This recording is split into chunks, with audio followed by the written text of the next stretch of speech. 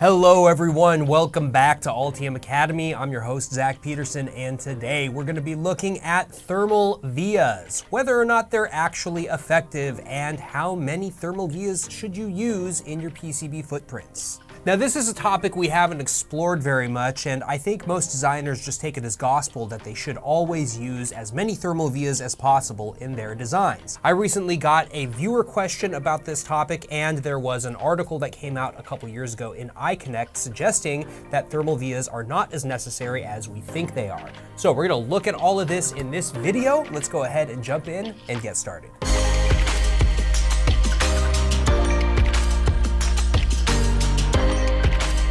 Now, the topic of this video is thermal vias, and thermal vias are vias that are used to connect the bottom die-attached pad on some integrated circuit packages to an internal plane layer, normally a ground plane. Now, this topic came to my attention from Marco Duxi, who you may remember as one of the submitters for our 1-minute design review series. Let's take a look at Marco's question. Now, I have Marco's question here on screen, and as you can see, it's quite a long question, so I will summarize the important points. Marco is referencing an article in iConnect 007 from November 20th, 2023, and this article is titled, "Your Thermal Designs Are Inefficient." He says it is a little bit of a clickbaity title, and I would tend to agree, but basically the entire point of this article is that you should ditch thermal vias. Now, in Marco's opinion, he says there are no references to previous work and that the article lacks weight. And so I guess this is where I come in to take a second look at this article and see if we can reconcile the recommendations in this article with other recommendations that are out there in the literature. Now, when I first received this question, I had actually never read the article, but I do recall seeing the title in iConnect because, of course, I do get the daily newsletters from iConnect. So I decided to go back and read the iConnect article. I also did a little bit of digging in the literature to see if we could find any recommendations or analysis on the use of thermal vias.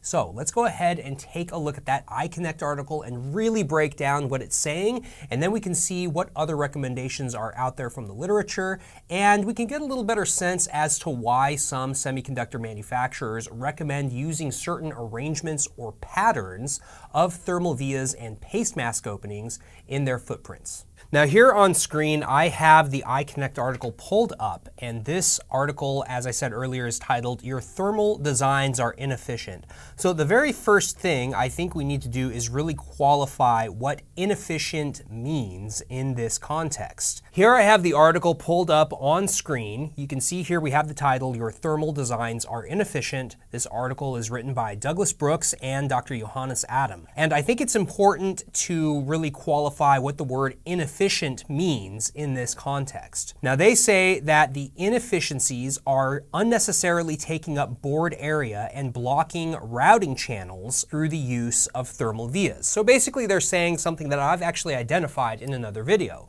which is that if you have too many thermal vias or you have those thermal vias closely spaced together, you can block areas that could be used for routing. They bring up three other points. Your high current carrying traces are probably too wide, and this is something that I actually talked about with Mike Jopi on an old podcast episode in relation to the IPC 2152 standard. They also mention you probably use too many vias in your high current carrying traces. Now, I know this is something that I've definitely been guilty of. They say, finally, any thermal vias that you use are probably worthless. Now, in this article, they do several simulations, and they're basically looking at what happens when you, for example, put planes below traces and pads, and then what happens when you take that plane or trace and you connect them with a thermal via. So let's take a look at each of these simulations in detail. Now here you can see in their first simulation, what they're doing is they are comparing two traces of different trace widths, but the same trace current. And they are looking at the traces without a ground plane beneath them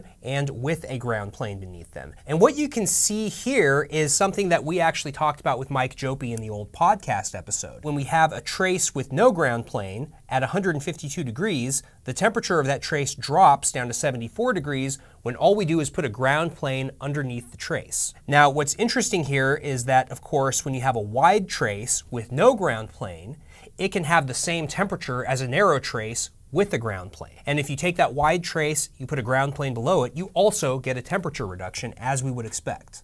Now, I talked about this specific issue with Mike Jope on an old episode of the Altium On Track podcast. In that episode, we were talking about his work on the IPC 2152 standard and why IPC 2221 is overly conservative. Let's take a look at a clip. There are certain more experienced designers than myself who are well known, who have said that things like copper planes and copper pour do absolutely nothing for thermal management.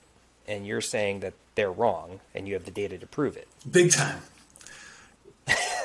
Big time. Well, copper is 1,000 times more thermally conductive than a dielectric material. Well, of course. Yeah. How can it not impact the trace temperature rise? Now, the reason I bring up that clip is to illustrate that the simulation results in this article, as well as the author's description of these simulation results, is actually not that far off at all from what Mike Jope describes as the function of copper in a ground plane below a trace. You really are seeing something in the simulations that matches what's been observed in experiments. So far, so good for this article. Let's take a look at what happens when they add in a via on one of these traces. In their next simulation, the authors took two traces, one trace carrying current, and they connected the two traces using a via so that the current in one trace could transfer to the next trace. In doing so, some of the heat generated in one of the traces then, of course, would also transfer into the next trace. They used a single via, two vias, and then three vias for this connection, as you can see here on screen. Now, the results here are pretty interesting. What you can see here is that the case where the two traces are connected with a single via had the worst thermal performance in terms of temperature. When you use two vias and three vias, the situations are actually very similar. The difference between a single via and the two via case is about 15 degrees, whereas the difference between the two vias and the three vias case is only about 6 degrees. Now, this is interesting because what it's showing is that adding two vias doesn't necessarily double the temperature reduction from the single via case. We actually get diminishing returns. And at some point, as we keep adding more and more vias beyond three vias for this connection, we would expect smaller and smaller reductions in that temperature until eventually we just equalize the temperature across the two traces. We can see here that in the three via connection, there's only a 6-degree difference between the top and the bottom trace. So who cares? That's small enough that it's really not going to affect anything in a practical design. Now, the reason this is so surprising is that if you actually calculate the cross-sectional area of each of these traces and then calculate the number of vias that you need to reach the same cross-sectional area, you'll find that you would actually need 14 vias. Now, 14 vias is a lot of vias for a trace-to-trace connection, and as you can see here, we already get pretty good results with just 3 vias. So I think this underscores one of the points that the authors made at the beginning of the article, which is that people are probably using too many thermal vias. Now, the first two simulations in this article show what happens with traces, and in particular, the second simulation actually looks at vias and shows that adding vias does help transfer heat, but only up to a certain point. Beyond a certain number of vias, you get diminishing returns. What happens when we do the same thing, but with pads? Well, that's what they looked at in simulation number 3 in the article. Now, here on screen, we're looking at a situation where we have a pad that is heated up with 2 watts of power continuously. And they look at two situations. First, they have the pad just sitting on bare FR4, no other copper. And then they have the same pad, but they have it over a ground plane. Now, here the results basically show something similar as to what we saw in the first simulation. Here on the left are the temperature profiles for the top and bottom layer of the PCB when there is no plane, just a pad being heated up at 2 watts. You can see here that the temperature of the pad reaches 90 degrees, and the temperature on the bottom side of the PCB reaches 87 degrees. Pretty much as expected, and you can see that the thermal profile of the pad is nicely telegraphed onto the bottom layer of the FR4. Now, when we add in the plane, you can see that the temperature of the pad drops significantly from 90 degrees down to 45 degrees. And you can see on the bottom side of the PCB with the plane that the bottom side of the PCB is now 38.78 degrees. Again, this jives with what was seen in simulation number 1 as well as the remarks from Mike Jope. Just adding in the plane is enough to help remove heat from that heat source and distribute it throughout the rest of the PCB. But remember, there are no thermal vias in this hypothetical pad. Now, what happens to this pad when we add in some thermal vias? Well, that's what they looked at in their final simulation in this article. Now you can see here in this simulation that they've added in 2 thermal vias, and by adding in those 2 thermal vias, there is a small local reduction in temperature, as you can see from this color map. But what they're showing is that the reduction in temperature is only a single degree. So initially, it looks like just adding in a couple of thermal vias doesn't really produce much of an effect. Now, the explanation for this result is pretty straightforward. What they say is that the presence of the plane already reduced the thermal gradient so much that adding in some additional low thermal resistance elements, namely thermal vias, doesn't really produce much greater effect. Now, I'm skeptical that we can make such a broad generalized statement just from placement of 2 vias in a pad that are spaced far apart from each other, because the size of the vias and the spacing of the vias should also have an effect on the heat transfer efficiency from the hot pad into the cool plane. Now, I don't think the simulation results by these guys are wrong. I just think that their study is, frankly, incomplete because they didn't look at the effect of the size of the vias, the number of the vias, and the spacing between the vias on heat transfer efficiency. So for that, I had to look into the literature, and I did find one really great article from this group of authors, as you can see on screen, and they've published this in IEEE Transactions on Power Electronics in 2020. In this study, the authors looked at the arrangement of vias, the size of the vias, and the spacing between the vias, and they developed a pretty extensive mathematical model describing this situation and how it affects heat transfer between a pad and a plane, or between a pad and a heat sink. Now, this paper has a lot of results in it, and of course, we don't have time to go through the entire paper, and as you can see here on screen, it is a 20-page paper. But there are 2 really important figures that I want to call attention to in this video.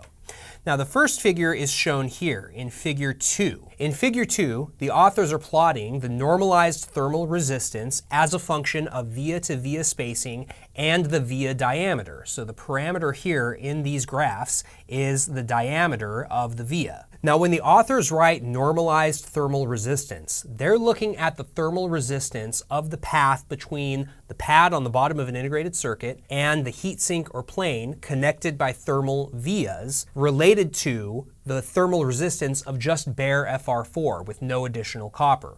So that's basically the thermal resistance that they measure divided by the thermal resistance with just FR4. And as you can see here, when the via to via spacing is very small, the thermal resistance also gets very small. Similarly, when the vias are very large, we also see that the thermal resistance gets very small. Now, what this result shows is that by taking your vias and clustering them closer together, you can get much greater heat transfer efficiency from the heat source into your plane or heat sink. It's still an open question whether or not the results in the iConnect article would be significantly affected by placing one of the optimized via arrangements that they derive in this article. The next result that I want to look at is shown here on screen in figure 4. Now, figure 4 is showing what happens to the normalized thermal resistance as a function of the via diameter when we have different filler materials between the PCB and a heatsink. So it's not exactly the situation that the authors in the iConnect article looked at, but it is actually important because it illustrates